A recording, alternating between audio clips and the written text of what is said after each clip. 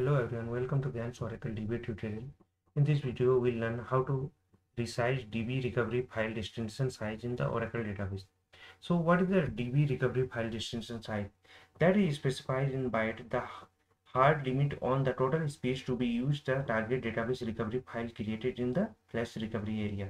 Means that directly we can say that this area we will provide the file recovery destination size, just like in this area we just store the reader log and archive log file.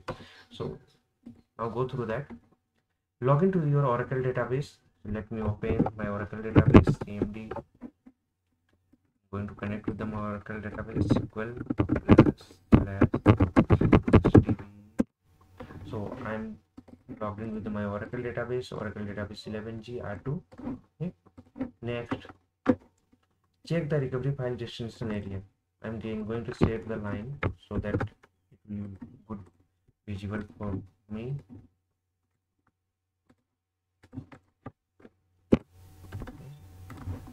Then I'm going to the column format. Name will be displayed, right? And this is the query. I'll give you in my description box also.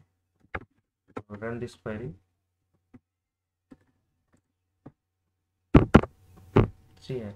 So my flash recovery FRA, this is also called in FRA.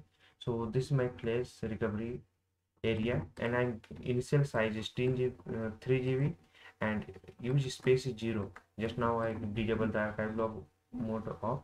If you enable the archive log mode, then it will create the archive files over there. So now resize the DB recovery file destination size.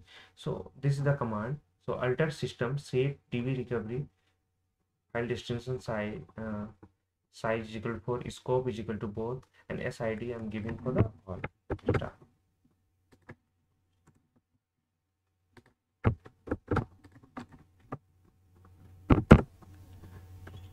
So I've given this was initially 3 GB, I'm given the 4 GB. So system altered.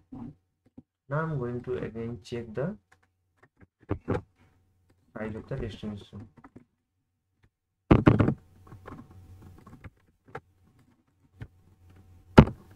See, previously it was showing the 3 gig, now this one is 4 gig. So I enter the to the 4 gig. So this is the way.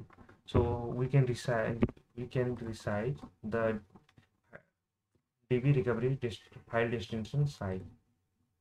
Thank you for watching.